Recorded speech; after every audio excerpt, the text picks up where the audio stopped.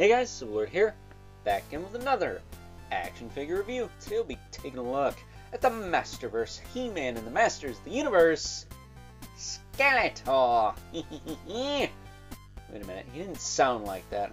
Let me try and mimic how the Skeletor sounded in that series. Skeletor! Something crazy maniacal like that, alright? Either way, this is brought to us by the fine folks over at, say it with me now, Mattel, as well as my good buddy Evil Villain, who, as I mentioned in the He-Man review I posted earlier today, check that out if you haven't already, really appreciate it if you did, hooked up not only Skeletor here, but also that He-Man in a somewhat recent trade we did. I don't know, it was probably a while ago now, but regardless, I'll leave a link in the description below to his Instagram. Head on over there, give him a follow, let him know I sent you, and all that good stuff. So, not sure if this is a hot take or not, but I gotta be honest with you, probably one of the best versions of Skeletor in the history of Master of the Universe. Not only was he funny, he was evil as all get out. Like, this guy was totally okay with destroying the world. Like, that's what I like in my Skeletor.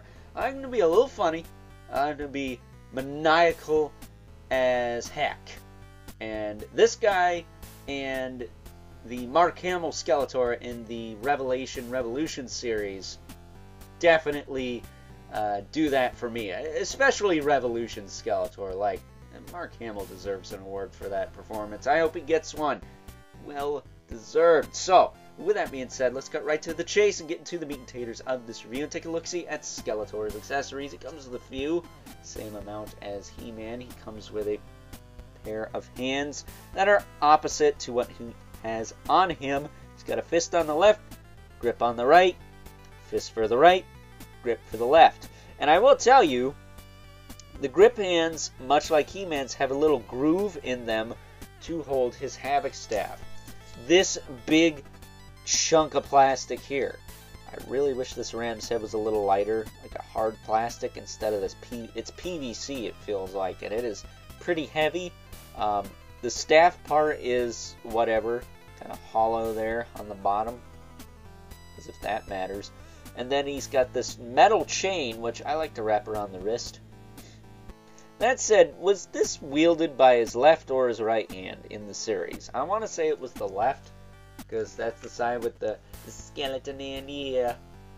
And that's what happened when he grabbed hold of the Havoc staff. He got that skeleton hand, so I'm not 100% sure what's going on there. But if somebody could let me know, I would greatly appreciate that. So taking a closer look at not the Gravedigger mascot, although he looks like it quite a bit. I love this figure. This is an awesome Skeletor. He is a freaking chungus, like a big chungus compared to the He-Man. I'll bring him up for comparison in a little bit, but I love the aesthetic of this Skeletor. He's just big, beefy, bulky, and one of the few occasions where he is actually bigger than He-Man.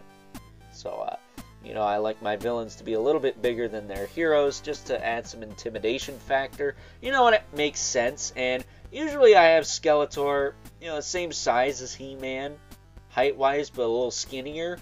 This time, they made him bigger. Like, really big compared to He-Man. He's like a friggin' gorilla from hell or something, but either way, you can see the ram's skull with the horns that wrap around him. It's got the spikes on the shoulders.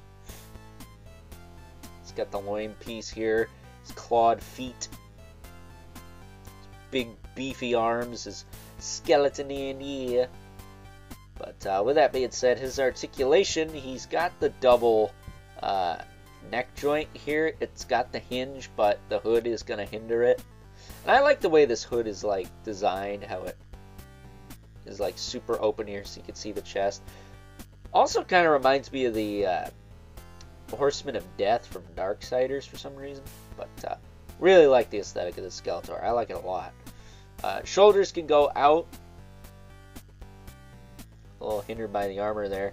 Back down. I will tell you, I had a little trouble getting this shoulder to work initially, but it works fine now. It felt a little stuck, but all I had to do was push it past a certain point and it worked fine. This shoulder, I will say, not as tight, but not loose. Also, the bicep doesn't seem to fit on quite as good as this one, but whatever. Not worried about that. But he does have a bicep swivel. He does have a double elbow, which I will tell you, the bottom joints on this guy are really tight, especially this side. If I could even get this side to crack. I heated this side, and it's still difficult to bend. Like, holy Kawasaki Ninjas, Batman. This is a stiff joint. Yeah, I can't get that to move anymore. So, as opposed to giving myself arthritis, we're just gonna straighten that back out. Like, you could see all the plastic there. There's a lot of plastic on this face. So much plastic. Straighten his arms back out. He does have, like He-Man, the gauntlet swivel, as well as the hinge swivel wrists. Really would have liked the up and down hinge on the wrist with this guy, especially since he does have the Havoc staff. The little skeleton hand, it does rotate on the forearm there, so you can get range out of that. This feels like a hard plastic piece. Not sure if this is glued on or what's going on here, but now you know. He's got the diaphragm joint, the old school Masterverse diaphragm joint, which does kind of suck. I think these guys would have benefited from that tighter rotating one. But we do have a waist twist there. His hips are actually on the ball pegs that most Masterverse are on, which is very odd, because the He-Man is on those really tight disc hinges. So I don't know why the two are different. But they're not loose. Definitely not as bad as Skeletor, so that's a plus. He can rotate forward and back. He's got a thigh cut. Double knee.